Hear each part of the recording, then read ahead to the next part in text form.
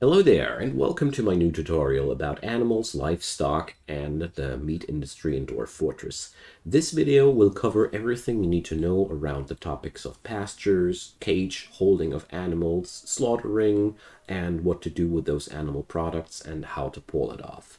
We're not going to talk about animal training, animal taming, animal cages, and all those things. These will be handled in their own video. So, first of all, let's give you an overview of where to see your animals. You find your animals here in the Pets and Livestock screen. You see how they are named, their gender, if they are domesticated or not, if they are currently a pet of somebody. And the most important buttons are here. This designates the animal for butchering. This designates the animal to be adopted by a dwarf as a pet. And this one designates it for gelding, so it cannot reproduce anymore. So these are the basics.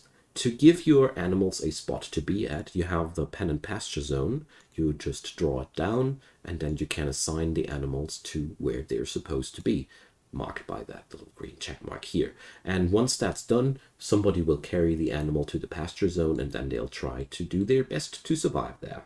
So for a pasture zone to work out, it has to have anything to graze on, and enough room for all the animals. This here is a catastrophically undersized pasture for all those animals that I have there. So to know how many spaces every animal needs, I have put a link into the description box linking to the Dwarf Fortress Wikipedia, which will show you how much pasture space you will need to designate to your animals. But this is basically how you store your animals. That's the basics.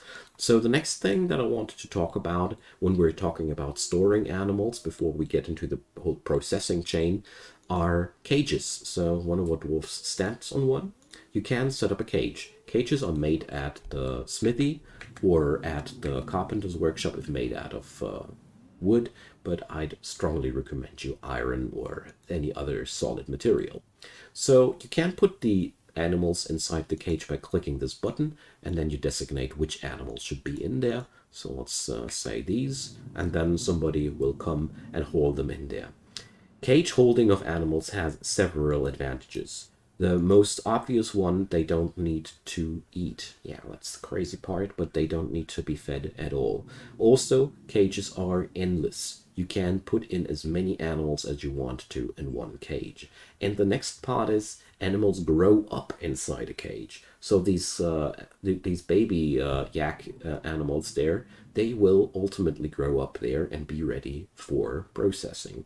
The only thing they won't do inside there is getting pregnant, but they will give birth to animals if they were pregnant when put into the cage.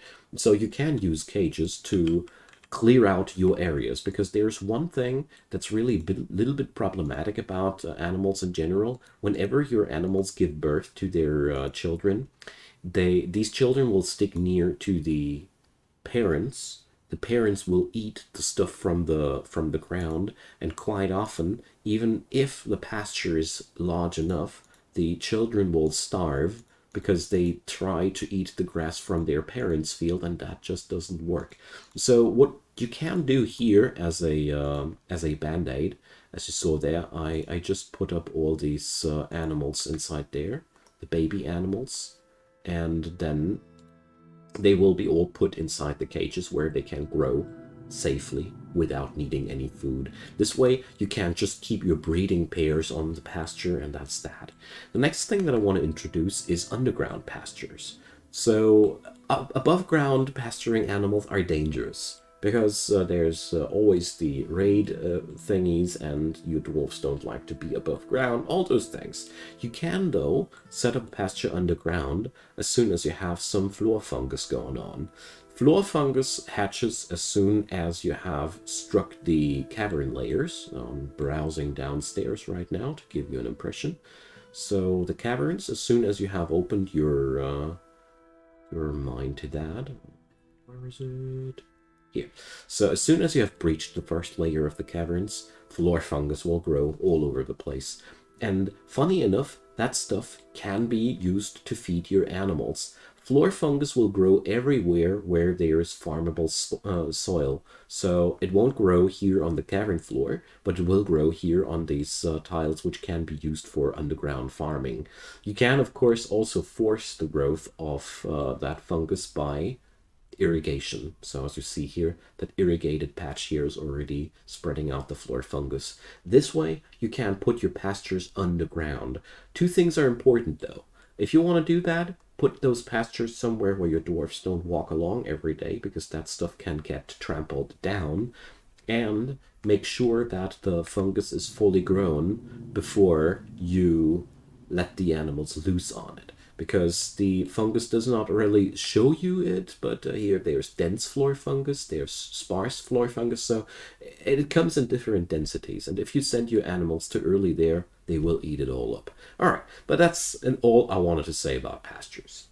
Let's get to the processing. So when we butcher an animal, we designate it for butchering, like here. So let's say we want to butcher one of our stray yak cow. Then the next thing that happens is one of your dwarfs designates that job, takes the animal to the closest butcher shop. Let's hope it'll happen any moment too soon. And then it will get immediately processed there. Here's one difference. When the animal gets butchered at the butcher's shop as a livestock animal, it gets immediately processed into its parts here. And when you have something like a carcass from a hunter or something like that, it has to be transported first there. Here's a catch. These butcher shops, when they scan for butcher an animal, they don't have the highest range. So if you want to be sure that all the stuff that dies outside there gets properly butchered, you can put up to your underground butcher shops, like the one down here. So you would put up a storage zone in between, let's put it down here as an example, where corpses go. So corpses and maybe also the refuse go right there to right next to your butcher's shop. This way your butcher will be able to get the carcasses quickly where he needs them to, and he's going to be able to unload his items where he also needs them to get unloaded at. So that's really important. Also, if you ever have a huge raid of animals that you want to process, by all means set up more butcher's shops or more tanner's shops until everything is over, because corpses and everything in here rot quite quickly, and therefore have a little bit of shops too many. That really helps. Also, we're going to talk now about what came out of the animal. So every animal drops quite comparable things. So out of every animal, you will receive a skull, or more skulls if it has more heads. The skulls can only be processed into totems so far. Then we have the meat, which can be processed properly into food. We have horn and bone, which gets processed at the craftsdwarf shop. We have skin, which can be processed into leather or parchment. If you want to make parchment, make sure that you don't tan all your hides away directly. You will need milk of lime though, which is made out of limestone.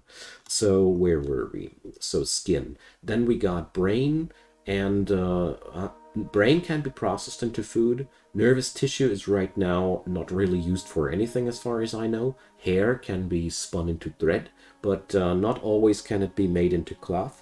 But you can use it for the suturing of wounds. So kidneys, spleens, and sweetbread, and tripe, and liver, that's all food stuff. That this will all get processed at your farmers and at your kitchen. And here goes fat. Fat is also worth mentioning, but before we get there, quick talk about the hoof. The hoofs also are processed at the craftsdwarf workshop as horn. Everything made of horn is also hoof. So that's that. And fat can be rendered into tallow at the kitchen, which is really, really a very, very important thing. So there we go here. Unrotten fat into globs.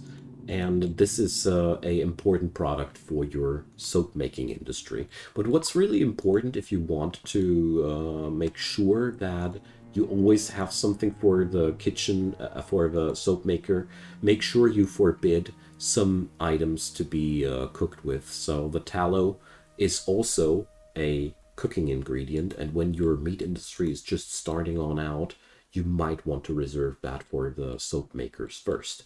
So after the butchering has happened, you can then assign the tanning of the hide. I strongly implore you to process all these items ASAP, because everything there is now time sensitive, and therefore have your meat and food production all together at one block.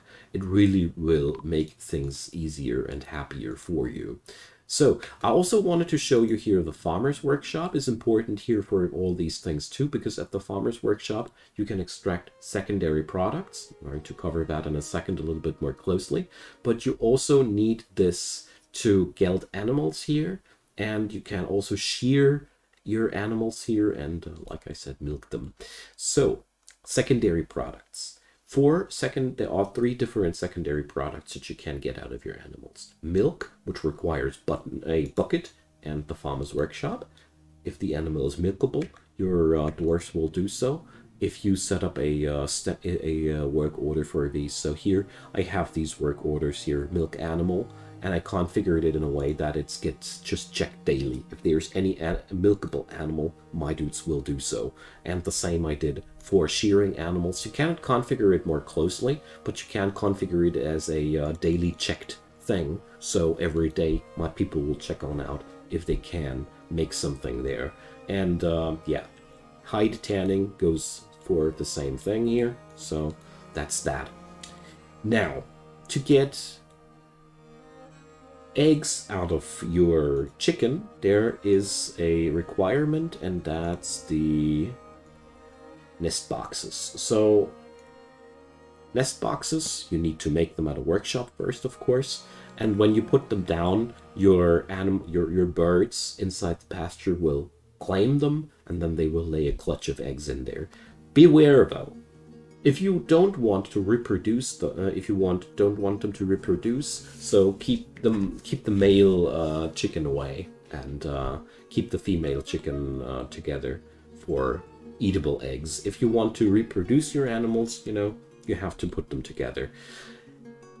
So I think we covered pretty much everything except for the bees, but the bees will be their own topic. And yeah. With these things, you have pretty much all the tools at hand to make your own pasture paradise happen. Here are a couple of thoughts. It's really paying off to not have your animals here like I do it. Instead, bring up a little bit of a system where you can bring up your breeding pair on a safe pasture and store the offspring somewhere where you can then process them. This cage holding is amazing to have storages whenever you need them. And another worthwhile thing to know, you cannot have more than 50 of each animal per map. After that, they will stop breeding. And yeah, I think that covers up pretty much everything I wanted to say about that topic. So your meat industry will give you food, stuff to make things at the Dwarf's workshop via bone and horn. You will receive hides that you can transform into leather for your clothier or into parchment for your libraries. And last but not least, you will receive fat, which can be either eaten or transformed into soap. When you want to kickstart your soap production, just make sure that the tallow is not on the allowed list of things that can be cooked away. Alright, that ends it. I thank you so much for watching, and leave me a comment if you might want to add in anything, or if you want to ask something. I'm all ears. So leave a thumbs up on that video if you enjoyed. Consider subscribing if you haven't done so already. There's daily content coming up from my side, and if you like that, chances are you like the other stuff as well. And there's also a link to the other videos of this tutorial playlist down there. And of course, a big shout out to all the supporters of this channel. I deeply appreciate. If you want to join the supporters, there are a couple of links down there to Patreon, PayPal, and Buy Me a Coffee. And if you cannot afford or anything like that, don't fret. Watching this video to this very moment means a terrible lot to me and supports me as well. So have a wonderful day, enjoy gaming, and see you soon.